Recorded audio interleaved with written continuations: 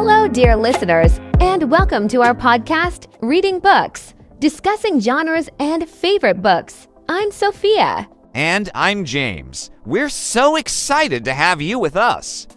Today, we're going to start our journey into the wonderful world of books. Whether you're an intermediate or elementary English learner, this podcast is for you. We will use simple words and clear sentences to help you understand. That's right, James. Reading is a fantastic way to improve your English. It helps you learn new words, understand different ways to form sentences, and see how native speakers use the language. Exactly, Sophia, and books can take you to different places and times.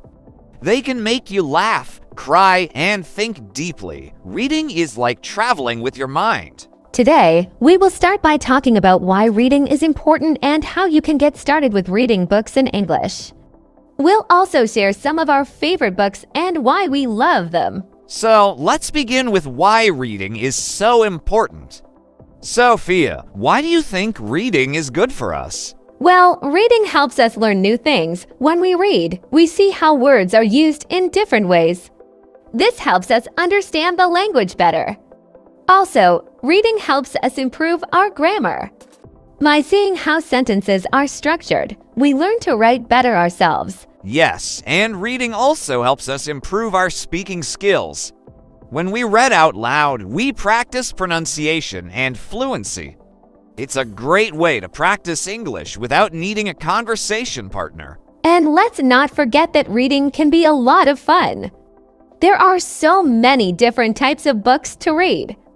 You can read about adventures, mysteries, love stories, science fiction, and so much more. That brings us to our next topic, genres. A genre is a type of book. There are many genres to choose from. Sophia, what is your favorite genre? I love reading mysteries. Mysteries are books where there is a problem to solve, like a crime. The main character, often a detective, tries to find out what happened. It's exciting to try to solve the mystery along with the character. Mysteries are great. I like science fiction. Science fiction books are about things that might happen in the future or on other planets. They often have advanced technology and explore big ideas. It's fascinating to think about what our world could be like. Science fiction is very interesting. For those who are just starting to read in English, it's a good idea to choose a genre you really enjoy. This will keep you motivated to keep reading. Yes, and start with simple books. There are many books written especially for English learners. These books use easier words and shorter sentences. As you get better, you can try more difficult books. Another tip is to read books you already know in your own language.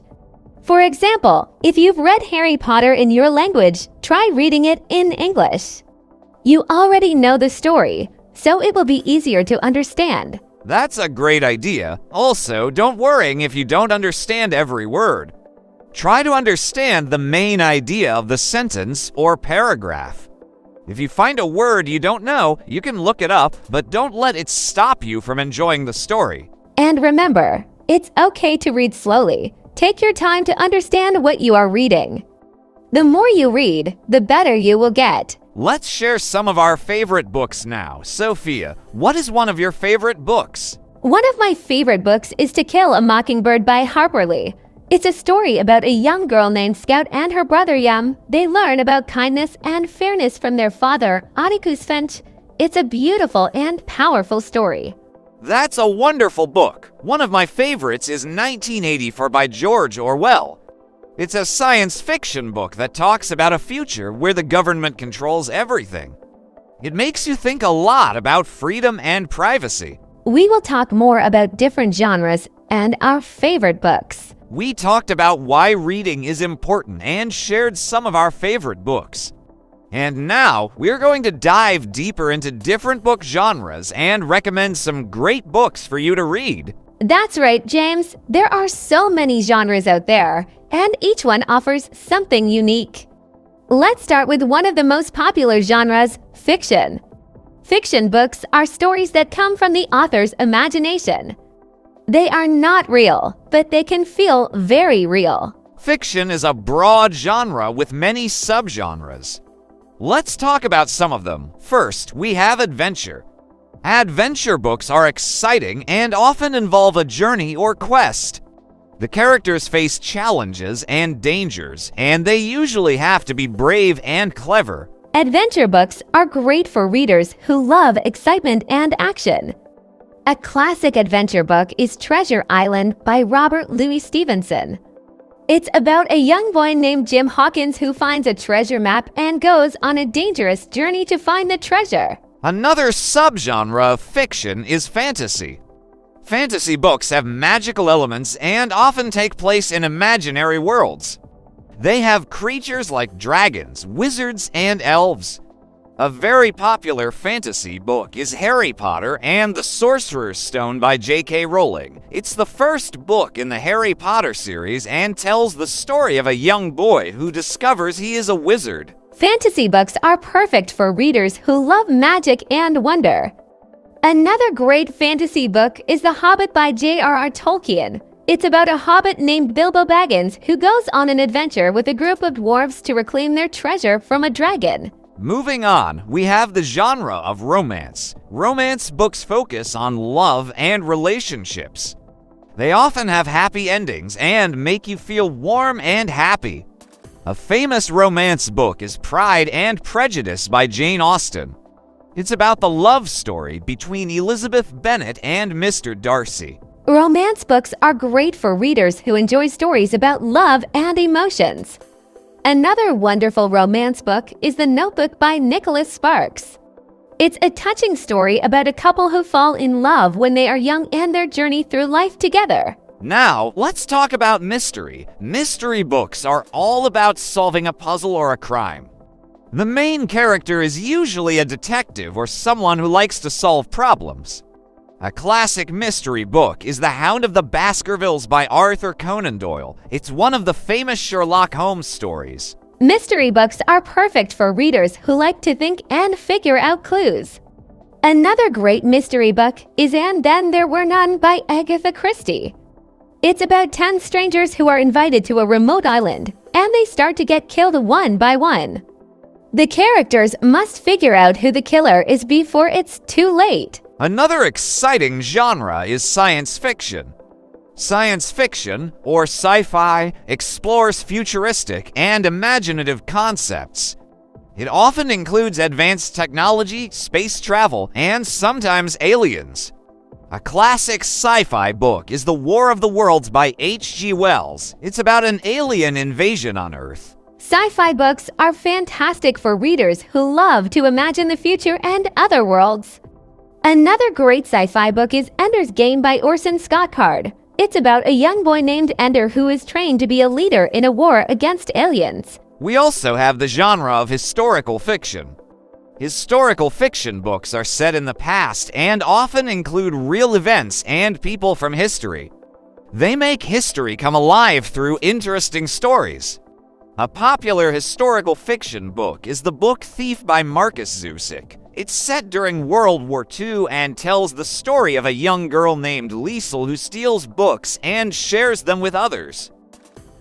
Historical fiction is great for readers who want to learn about history in an engaging way. Another wonderful historical fiction book is All the Light We Cannot See by Anthony Doerr. It's about a blind French girl and a German boy whose paths cross during the war. Let's not forget about nonfiction. Nonfiction books are based on real facts and information. They can be about history, science, biographies, and much more. A popular nonfiction book is Sapiens, A Brief History of Humankind by Yuval Noah Harari. It explores the history of humans from the beginning to the present. Nonfiction is perfect for readers who want to learn new things and gain knowledge. Another great nonfiction book is Educated by Tara Westover. It's a memoir about a woman who grows up in a strict and abusive household in rural Idaho but eventually escapes to learn about the wider world through education. Those are some of the main genres and a few recommendations to get you started. Remember, the best way to improve your English is to read books that you enjoy. Don't be afraid to try different genres to see what you like best. And don't forget to use tools to help you. You can use a dictionary to look up words you don't know. Some e-readers have built-in dictionaries and translation tools that can make reading easier. Also, try to set aside a little time each day to read. Even just 10 or 15 minutes a day can make a big difference. The more you read, the better you'll get. We will talk about how to choose the right book for your level and some tips for making reading more enjoyable and effective. We explored different genres and recommended some great books for you to read. And now, we're going to talk about how to choose the right book for your level and some tips for making your reading experience more enjoyable and effective. Choosing the right book is very important, especially if you're learning English. If the book is too difficult, you might get frustrated. If it's too easy, you might get bored. So, how do you find the right book for your level? One way to choose a book is to look at the vocabulary and sentence structure. If you can understand about 80% of the words on a page without using a dictionary, the book is probably a good level for you. You should be able to understand the main idea of the story without knowing every single word. Another way to choose a book is to consider your interests. Think about what topics or genres you enjoy. Are you interested in history, science, fantasy, or romance? Choosing a book that interests you will keep you motivated to read, even if it's challenging. You can also look for books that are written specifically for English learners. These books use simpler language and are designed to help you improve your English. Many publishers create graded readers, which are books written at different levels of difficulty. They are a great place to start. Yes, graded readers are wonderful. Another helpful tip is to read books that you are already familiar with. If you've read a book in your native language, try reading it in English. Since you already know the story, it will be easier to understand the English version. Don't forget about using technology to help you. There are many ebooks available that come with built-in dictionaries. This means you can look up words you don't know with just a click. Some ebooks also have audio versions, so you can listen as you read, which can help with pronunciation and understanding. Speaking of audio, audiobooks are another great resource. Listening to audiobooks while reading the text can help you understand the pronunciation and rhythm of English. It's like having a native speaker read the book to you. That's a great point, Sophia. Now, let's talk about some tips for making your reading more effective. One important tip is to set a regular reading schedule. Try to read at the same time each day. Even just 15 minutes a day can help you improve your English. Yes, consistency is key. Another tip is to create a comfortable reading environment. Find a quiet place where you can concentrate. Make sure you have good lighting and a comfortable chair. Having a pleasant reading space can make a big difference. While reading, try to engage with the text. This means thinking about what you're reading and asking yourself questions. For example, what do you think will happen next? Why did a character act a certain way? Engaging with the text helps you understand it better and makes reading more enjoyable. Taking notes is also very helpful. You can write down new words and their meanings, interesting phrases, and your thoughts about the story. Keeping a reading journal can help you remember what you've read and track your progress. Another effective strategy is to read out loud. This can help you practice pronunciation and improve your speaking skills. It also helps you to focus and understand the text better. If you feel shy about reading out loud, try doing it when you're alone. If you come across a difficult word or phrase, don't get discouraged. Try to understand the meaning from the context. Look at the words around it and think about the overall meaning of the sentence or paragraph. If you still don't understand, it's okay to look it up, but don't let it stop you from enjoying the story. It's also helpful to discuss what you're reading with others. If you have friends who are also learning English, you can form a reading group.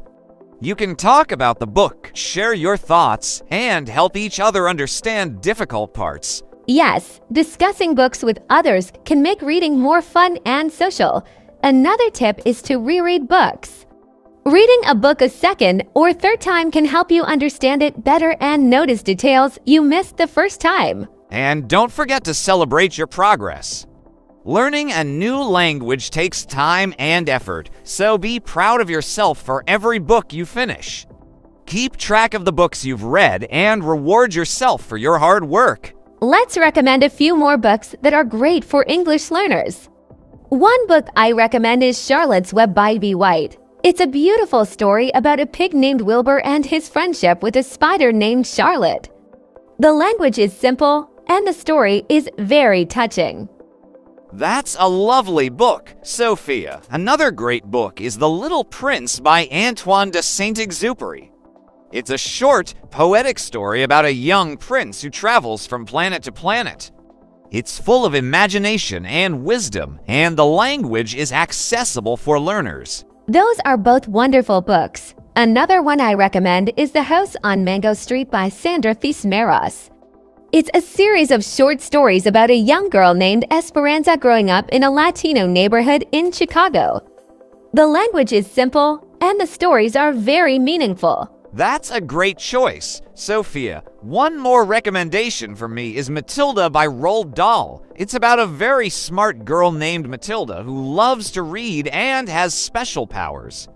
The story is funny and inspiring, and the language is perfect for learners. Remember, the most important thing is to enjoy the process and have fun with it.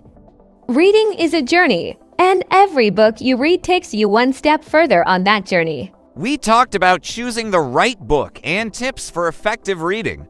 And now, we're going to focus on some common challenges you might face while reading in English and how to overcome them. That's right, James. Reading in a new language can be difficult, but with the right strategies, you can overcome these challenges and enjoy the process. Let's start with one of the most common challenges, difficult vocabulary. Yes, encountering new words can be frustrating. One strategy to deal with this is to use context clues. Look at the sentences around the difficult word. Often, the meaning of the word can be inferred from the surrounding text. For example, if you read, "She felt elated after receiving the good news," you might guess that elated means very happy because of the context. That's a great tip, James. Another strategy is to keep a vocabulary journal. Write down new words you come across, along with their meanings and example sentences. Reviewing your vocabulary journal regularly can help reinforce these new words in your memory. Absolutely. Using flashcards is another effective method. You can write the new word on one side of a card and its definition on the other side. Review your flashcards daily to help memorize the new vocabulary. There are also many apps available that can help you create and review digital flashcards. Another common challenge is understanding idiomatic expressions. Idioms are phrases where the meaning isn't obvious from the individual words. For example, "It's raining cats and dogs" means it's raining very heavily. Idioms can be confusing because they don't translate directly. Yes, idioms can be tricky. One way to learn them is to read and listen to a lot of English. Over time, you'll start to recognize common idioms and understand their meanings. You can also find books and websites dedicated to explaining idiomatic expressions. Another challenge is dealing with complex sentence structures. In English, sentences can be long and have many parts. If you find a sentence that's too complicated, try breaking it down into smaller parts. Look for the main subject and verb first, then add in the other details. That's a helpful strategy. You can also practice reading different types of texts, like news articles, short stories, and novels. This will expose you to a variety of sentence structures and help you become more comfortable with complex sentences. Sometimes, the challenge isn't just the words or sentences, but understanding the overall story or theme. If you're having trouble following the plot, try summarizing what you've read after each chapter. Write a few sentences about the main events and characters. This can help you keep track of the story. Yes, summarizing is a great technique. You can also discuss the book with a friend or join a reading group. Talking about the book with others can help you understand it better and see different perspectives. Another common issue is staying motivated. Learning a new language takes time and effort, and it's easy to get discouraged. To stay motivated, set small, achievable goals. For example, aim to read 1 chapter a day or learn 5 new words a week. Celebrate your progress, no matter how small. Setting goals is very important. You can also mix up your reading materials to keep things interesting. Read a variety of genres and types of texts, like novels, short stories, articles, and even comic books. This can make reading more enjoyable and less monotonous.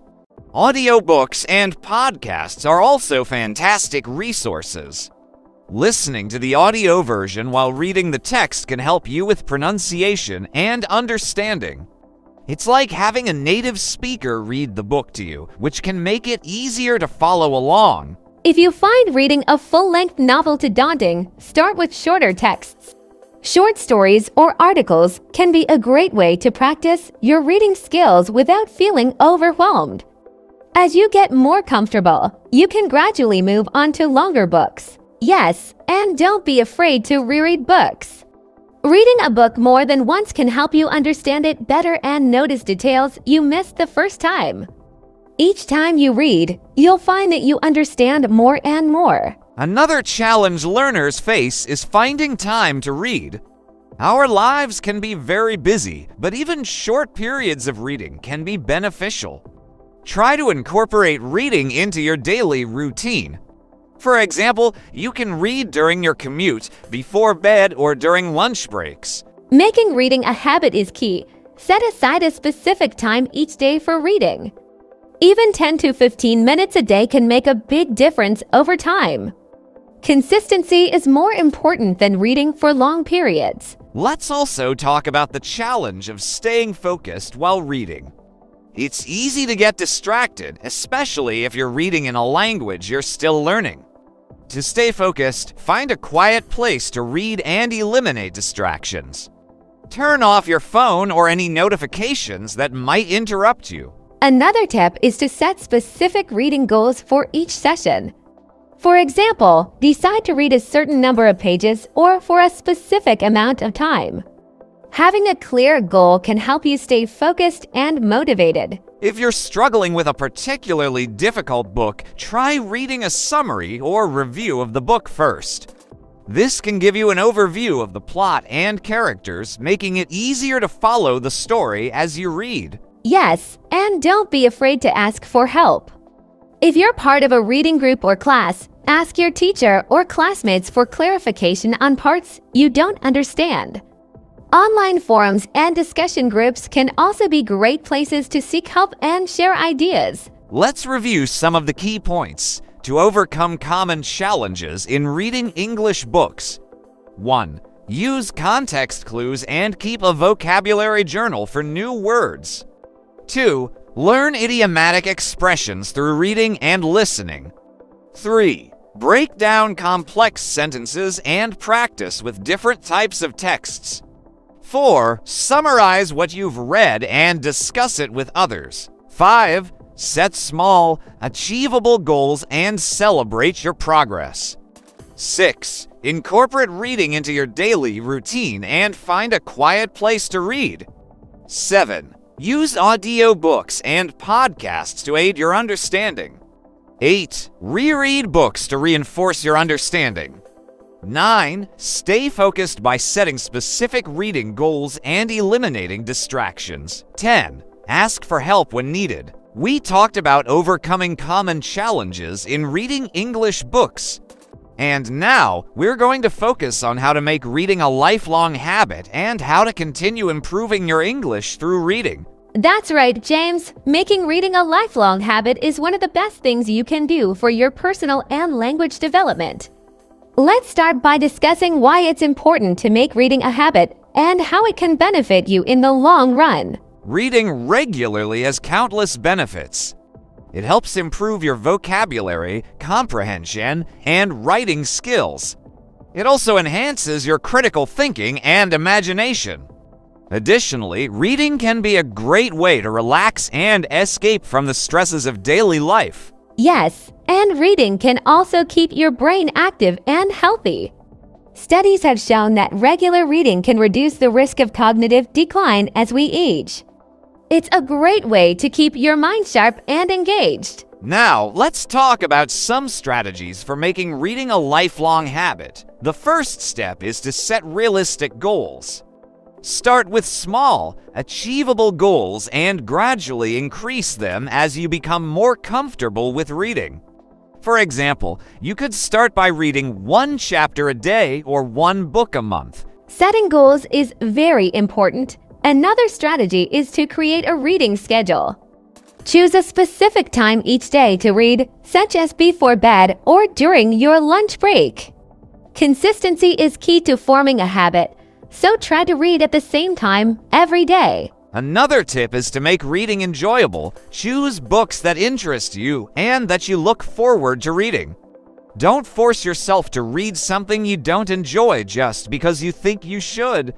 Reading should be a pleasure, not a chore. Absolutely, James. It's also helpful to create a comfortable reading environment. Find a quiet place where you can relax and focus. Make sure you have good lighting and a comfortable chair. Creating a pleasant reading space can make a big difference. Another strategy is to mix up your reading materials. Read a variety of genres and types of texts to keep things interesting. You can read novels, short stories, articles, poems, and even comic books. The more variety you have, the more enjoyable reading will be. Yes, and don't forget about audiobooks and podcasts. Listening to stories can be a great way to enjoy books while doing other activities, like commuting or exercising.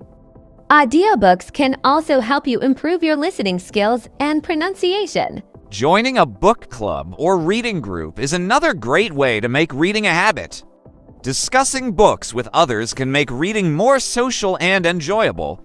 It also gives you a sense of accountability and motivation to keep reading. If you don't have access to a local book club, there are many online book clubs and reading communities. You can join forums and social media groups where people discuss books and share recommendations. It's a great way to connect with other readers from around the world. Now, let's talk about how to continue improving your English through reading. One important tip is to challenge yourself with more difficult texts as you progress. Start with simpler books and gradually move on to more complex ones. This will help you expand your vocabulary and improve your comprehension skills. Another way to improve your English is to read books by different authors and from different cultures. This will expose you to a variety of writing styles and perspectives. It will also help you understand different cultural contexts and idiomatic expressions. Yes, and don't forget to practice active reading. This means engaging with the text by asking questions, making predictions, and summarizing what you've read. Active reading helps you understand and remember the material better. Keeping a reading journal is another effective strategy. Write down new words and their meanings, interesting phrases, and your thoughts about the book. Reflecting on what you've read can help reinforce your learning and track your progress. It's also helpful to set specific language learning goals related to reading. For example, you could aim to learn a certain number of new words from each book you read, or focus on understanding specific grammar structures. Having clear goals can help you stay focused and motivated. Another tip is to use supplementary materials to support your reading. For example, you can find study guides, summaries, and analysis of books online. These resources can help you understand difficult texts and provide additional context. Yes, and don't be afraid to read books multiple times. Each time you read a book, you'll understand it better and notice new details. Rereading is a great way to reinforce your learning and deepen your understanding of the language. Practicing writing based on what you read is also very beneficial. Try writing summaries, reviews, or even creative pieces inspired by the books you read. Writing helps you practice using new vocabulary and grammar in context. Absolutely, Sophia. It's also important to celebrate your progress. Learning a new language takes time and effort, so be proud of yourself for every book you finish and every new word you learn. Keep track of your achievements and reward yourself for your hard work. Let's review some of the key points to make reading a lifelong habit and continue improving your English. 1. Set realistic and achievable reading goals. 2. Create a regular reading schedule and find a comfortable reading environment. 3. Choose books that interest you and mix up your reading materials. 4. Join book clubs or reading groups to make reading social and enjoyable. 5. Challenge yourself with more difficult texts as you progress. 6. Read books by different authors and from different cultures. 7. Practice active reading and keep a reading journal. 8. Set specific language learning goals related to reading. 9. Use supplementary materials to support your reading. 10. Practice writing based on what you read. 11. Celebrate your progress and achievements. We hope these tips help you make reading a lifelong habit and continue improving your English. Reading is a wonderful journey, and we're glad to have shared this journey with you. Thank you for joining us in this series. We hope you found our discussions helpful and inspiring. Keep reading, keep learning, and enjoy the amazing world of books.